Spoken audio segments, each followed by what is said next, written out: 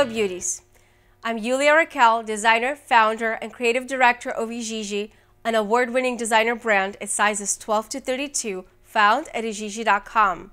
And in this segment, I'll be talking about what to wear to an Army graduation.